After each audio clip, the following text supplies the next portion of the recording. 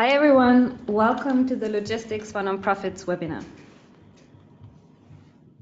I will wait 30 seconds more just to make sure that everybody has a chance to get here.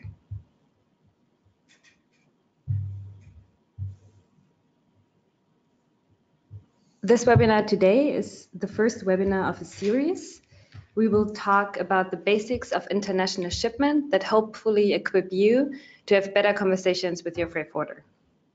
If you have any questions, if you're interested, for example, in domestic shipping or any other topic, please feel free to reach out to us afterwards, and we will make sure that we cover your topics in an upcoming webinar. Before we start, I would like to give a huge thank you to Natasha from Needslist. Needslist invited us to contribute to Global Refugee Week. Needslist is the world's first marketplace for communities in crisis, and we are really happy that we can partner with Needslist today.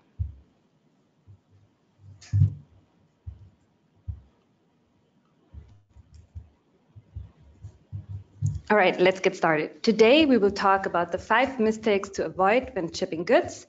At the end, there will be time for questions. You can post the questions in the webinar window that you see on the right. My name is Susie. I'm the head of Flexport.org. Flexport.org is the impact program of Flexport. Hi everyone, my name is Kathleen and I work with Susie on the Flexport.org team managing our programs.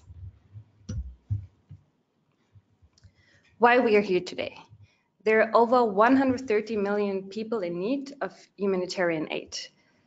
In addition, there are also many people who daily suffer the challenges of poverty or other crises. For the UN coordinated appeals alone, we need $25 billion to fund the programs for the people in need. Why is logistics important?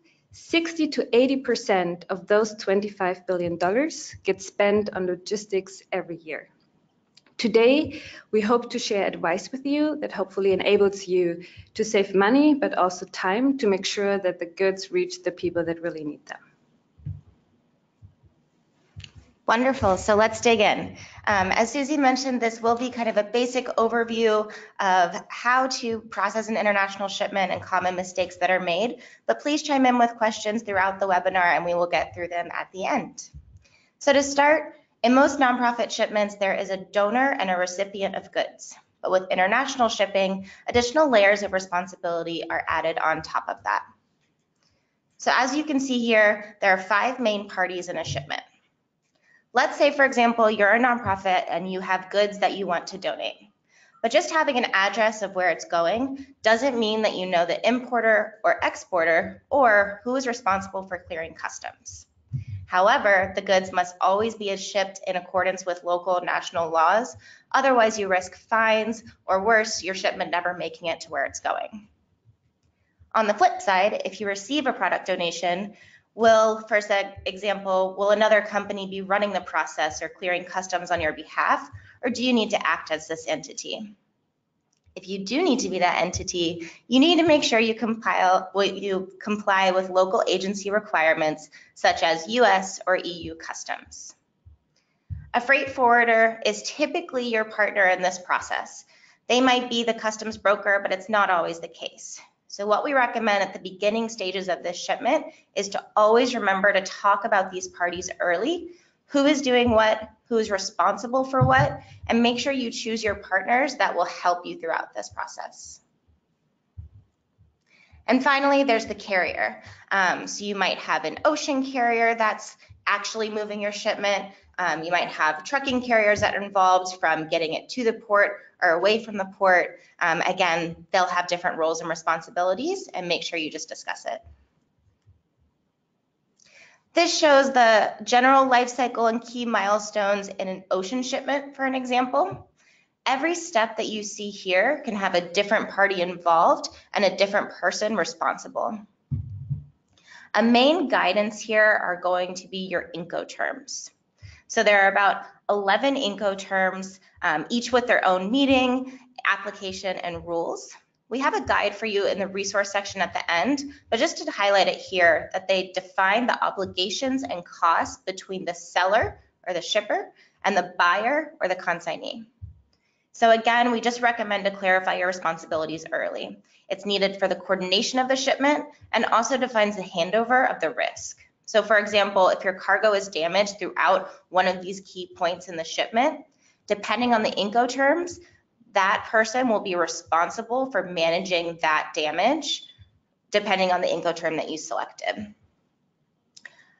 A good freight forwarder should always catch it if you're selecting the wrong one. So for example, some Incoterms only apply to ocean shipments, some apply to air.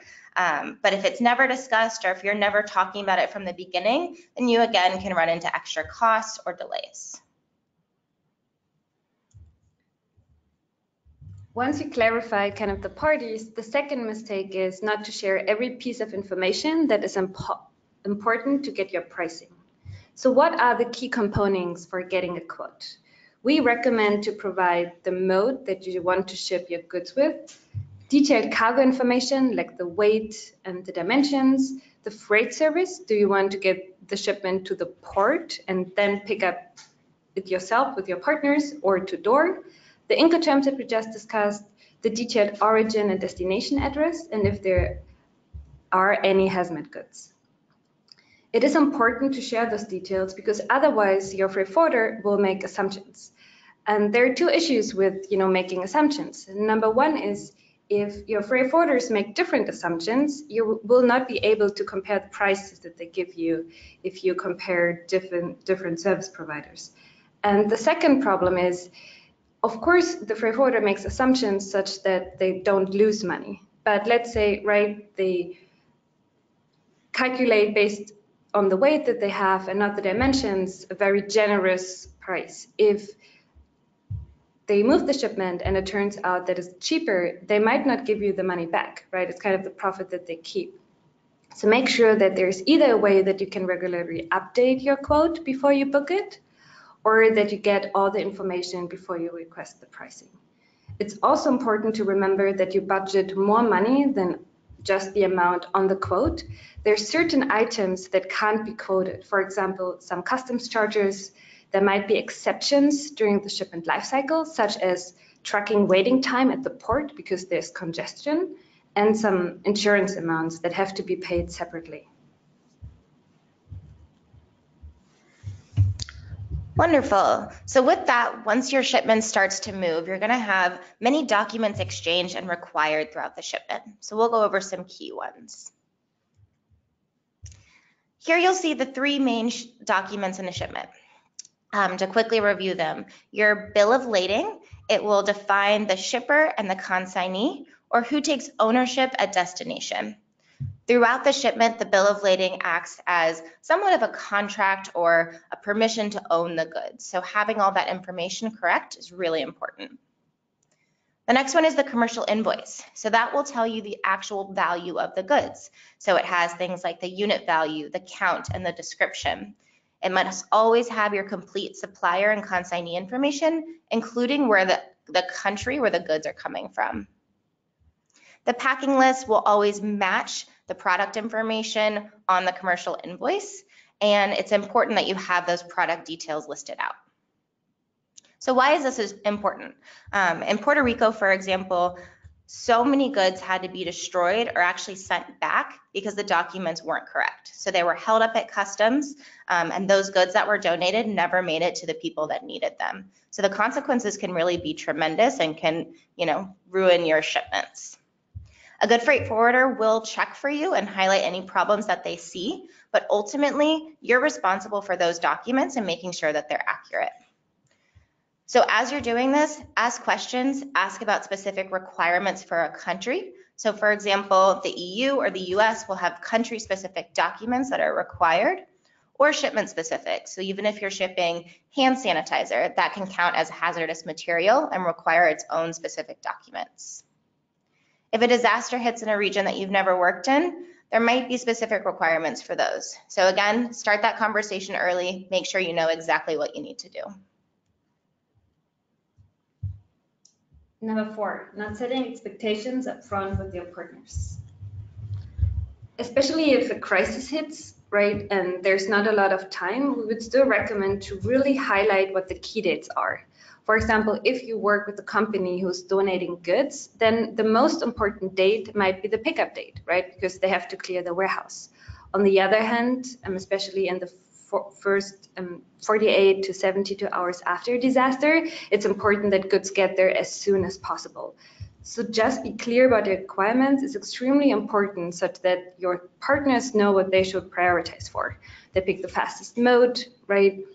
Or is there time depending on the type of goods that are being shipped so that there can be a mix of modes that can be applied to your shipments? And you should ask yourself, how are exceptions managed? How do you learn about them? Can you track your shipment status? Do you know where the container is and what is actually in the specific container that is about to arrive? Who's making the last mile delivery? How does the handover work?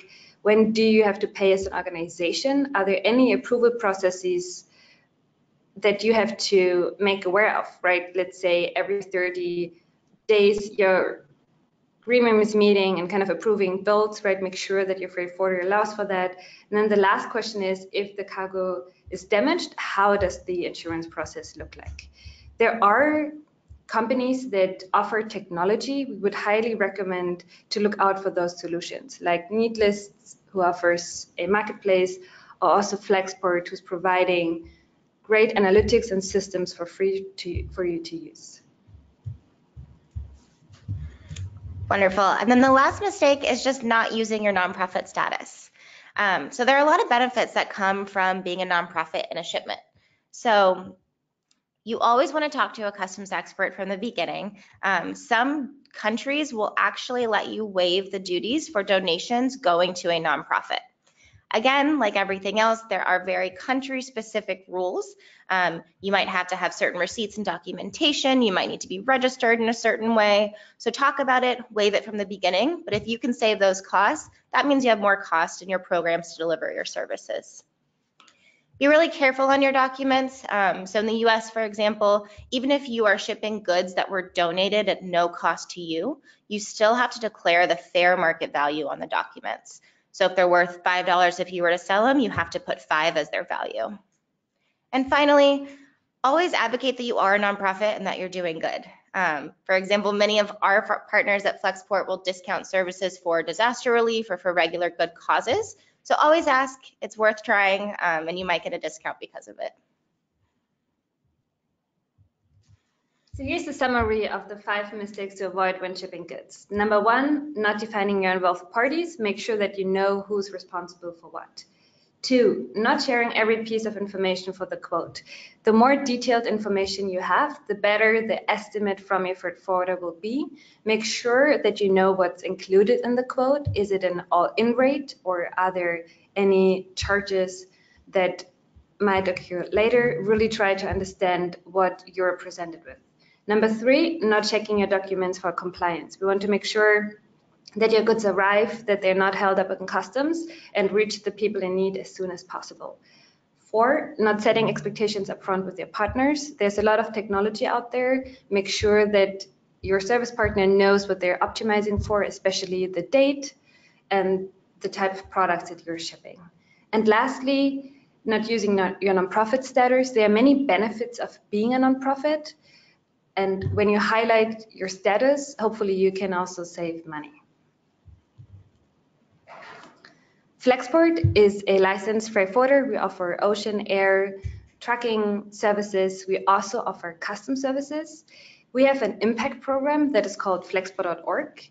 And our program focuses on reducing global carbon emissions as well as providing low-cost logistics services for nonprofits, but also companies that donate product.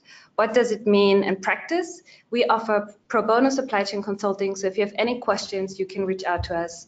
We also ship at a discount, so every shipment that is dedicated to a greater cause will be moved automatically at a discount.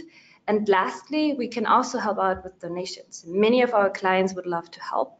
So if you're an organization that is managing a program and you need goods, we can also help out with that. Wonderful. And Flexport has a lot of resources that are readily available to you. So in the slide deck that we will send out after this, you can link out to our Flexport Help Center. It has many different documents, many different guidance For example, like I mentioned earlier, there's a guide to Incoterms and kind of what all of them mean, how to choose the right one, how to consign your bill of lading correctly. There's a template for commercial invoices to make sure they're correct. And then Susie and myself are always here. So please feel free to get in touch with us. Flexport.org offers pro bono consulting. So you can email ngo@flexport.com or visit us at flexport.org to find out more. We now have 10 minutes for questions. Wonderful. So it looks like there's one in so far. And everyone, please feel free to send in questions. There's nothing too small. I know we went over a lot in a short time. This first one is asking, how do you recommend evaluating what it's worth spending money on shipping for and what isn't worth it? That's a great question. So we ran into this with Puerto Rico, actually. We had someone that wanted to donate goods to Puerto Rico to help with the disaster relief. It was a really big shipment. It was right after it hit, and we ran all of the numbers, did the analysis, and essentially it was going to take a really long time, and it was going to be really, really expensive because of everything going there and all of the, roads that weren't be able to run on and everything like that. So what we recommended that it was actually more cost efficient and had a bigger impact to donate it domestically. So to someone in the US and avoid spending that extra money and actually get the goods where they could be sent. Especially for the goods donated, right? So like if a company is listening in, I would recommend, it's great that you want to help, but maybe your good is not needed right now, right? Make sure that you check in with a nonprofits partner who actually know the needs on the ground and that we ship goods that are ready to use. Just sending a package doesn't help. What we heard is, if goods arrive and it's not really sent to nonprofit or nonprofit didn't really requested those goods, oftentimes they can't be put into use. Regarding shipping, we would highly recommend to pay for insurance. I think that's a very important item. Just because, the nature of logistics, there can always be exceptions. I think that's definitely worth it. I would always request a very detailed quote to really understand the costs. Agreed. And then for the mode, right, there's a huge price difference if you consider, let's say, air shipments versus ocean shipments. So really try to figure out what is the difference in transit time, right? What is the difference for how long does it take to move the goods there versus the price difference, and see if you can reach a mix by planning in advance. Of course, for disaster is really hard, but oftentimes there's also a longer recovery period. And if you have a partner that you can engage early with, also just like build relationships early so that you have figured out most of the questions. It just saves a lot of costs if you avoid any misunderstandings. Any hold-ins in customs, they're really expensive.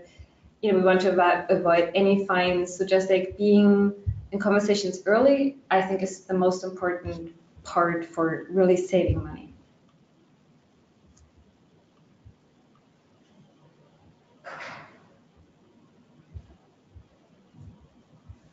Great. And the next question that's come in is, we've had people giving us customs declarations in languages that we don't speak. What is the best way to handle that? So I think it depends on the partner you're working with. Ideally, you're working with a freight forwarder. So if you're like an individual, you can also declare customs by yourself without having a license. If you work with a customs broker that is working on behalf of someone else, they have to have a license. What we do, we often work with partners on the ground. It's really important to be aware of changing regulations that happen. And in many countries, they happen frequently. And the second one is also just like to check kind of the languages. So really engaging people on the ground or work with companies that can provide the service is really, really important. Thank you. One more has come in. What do you recommend if cargo is damaged during a shipment? What's the best thing to do? That's a really great question and something that unfortunately happens a lot in shipping. The very first thing you do if you find that your cargo has been damaged is to escalate it to your partner. So whether it's your freight forwarder or your carrier that delivered it, always make sure you're sending pictures, documenting, doing as much as possible right away. Many carriers have just a 24 to 48 hour window to report insurance claims. So doing it as soon as possible will get you the best chance at getting that money back. Because again, that's the most important part of your shipment, is actually the cargo that arrives.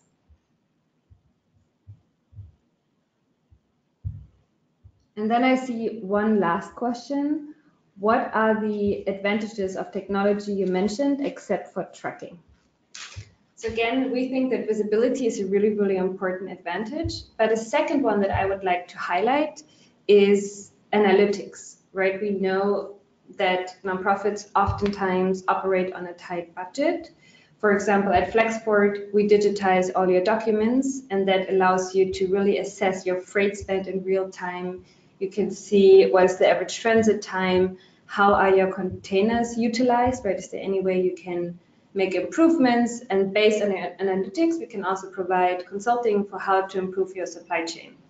It also might help with messaging, right? Usually in logistics, there are like a lot of phone calls, a lot of emails back and forth, and you have to find the right email with the latest version of the document, right, that you want to submit. If you use a platform or technology, it can help you to have everything in one place and really simplify communications, which is especially important if you have to operate on really fast timelines, right? Help people in need, or just like clarify questions. We want to make sure that you don't have the hassle with customs and figuring out logistics. That should be our job. And so hopefully, right, you have a place where you can ask a lot of questions to make sure that you address all the points we just discussed.